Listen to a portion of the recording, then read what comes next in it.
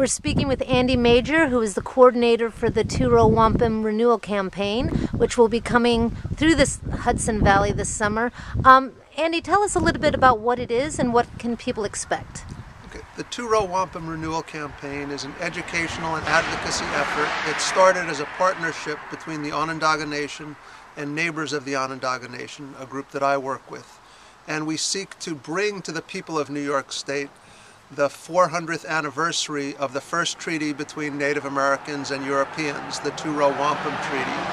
It's a treaty that describes the two peoples as traveling down the river of life side by side in peace and friendship forever.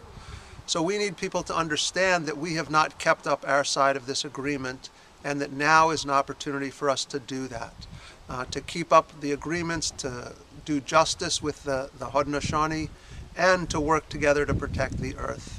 And as part of this, we'll be traveling down the Hudson River this summer from Albany to New York City in the manner of the two-row. One row of paddlers, Haudenosaunee and other native peoples, and side by side a row of non-native paddlers, bringing to life that vision of peace and friendship forever. And there's many ways that people can get involved and join us. If you check out our website, honorthetworow.org, you can find out much more information. And what about tonight? What is the event that's taking place at SUNY New Paltz? Tonight's event is called Sharing the River of Life. The featured speaker is Onondaga Faithkeeper Oren, Lyons, who will talk about the history of the treaties and about the obligation that we all have to live up to those treaties, to honor them truly, and the environmental crises that we face that call on all of us to work together to build a sustainable future for all the people on this planet Earth, as well as the other creatures that we share it with.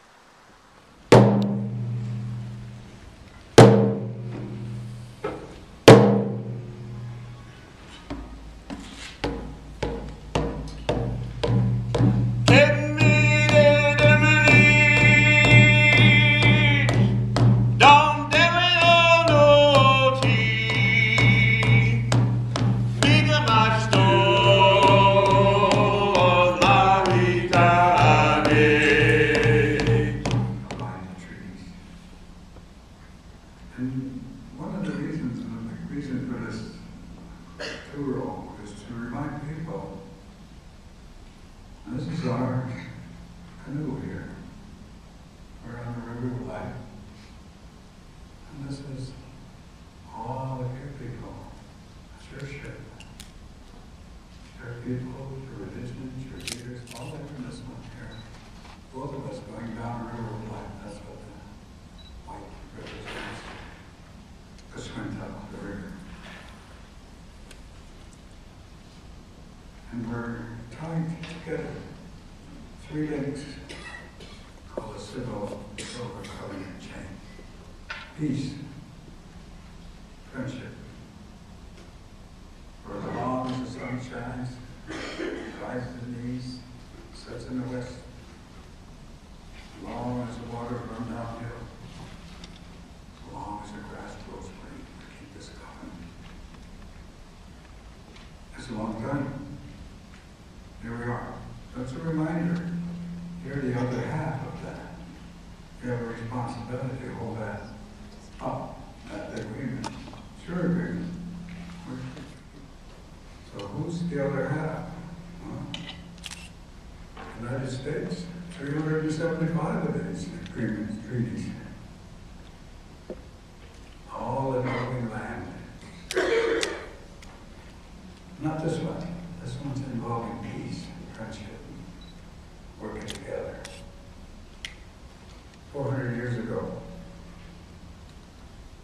here it is. Here we are. Hard work and still good. What do you guys say? It's still good? Yeah.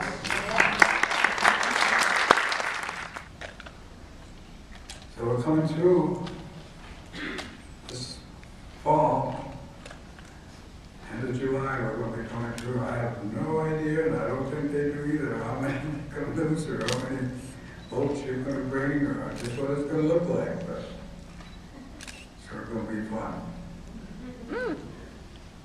And that's our right. That's our agreement. That's what that says right there. We can remind everybody, remind your leaders, remind the government, hey, you got treaties. We made agreements. We got a whole United States because of these agreements. At least you know, hold up your hand. We keep our word. All we're asking is you keep yours. That's all, nothing more, nothing less.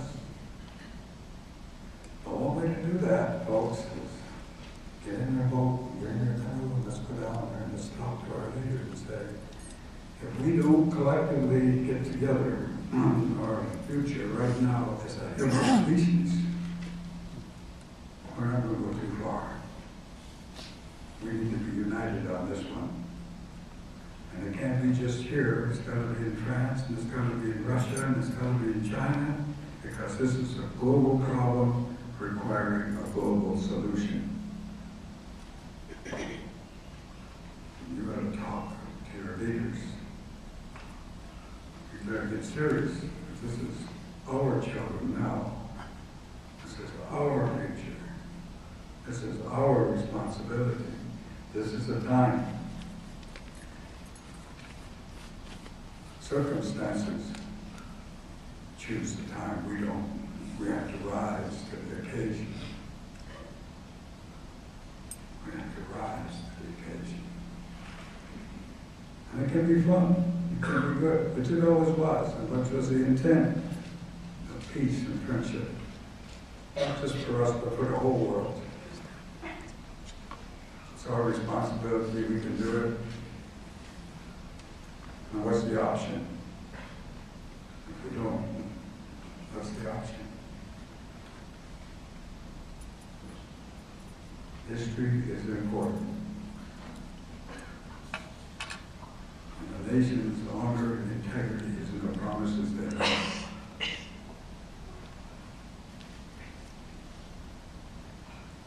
And it's in your name. And you have the right to demand that they hold to that. You not only have the right to demand, you have a responsibility to the future of your children, the future of this country, and every other country in the world. Just put aside whatever it is they're talking about. This can't afford wars anymore. Can't afford it. Let's cash in about 4 of those warplanes that are $2 billion apiece and take care of the health of this country. Just cash a couple of them in. We got them piled up and lined up. It's expensive to keep the biggest army in the world. A lot better than that even to have peace. Well, I won't say it's easier. It is hard. Peace is hard. Peace is it's light against dark. Peace demands effort. It always demands that you have to do something, because if you don't,